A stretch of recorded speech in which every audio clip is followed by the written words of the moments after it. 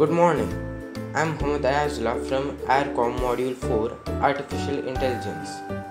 I've made this remote control bird feeder which can be controlled using a TV remote. If I press this button, the bird feeder will open and the bird food will fall on the plate. And when I press this button, the bird feeder will close. I will demonstrate it and show.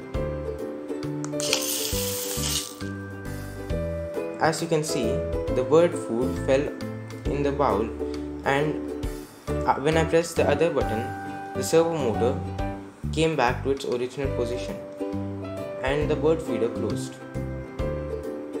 This is very advantageous for summers as birds need to find their own food, and using this bird feeder they'll get food easily. You can use this for water as well. Thank you.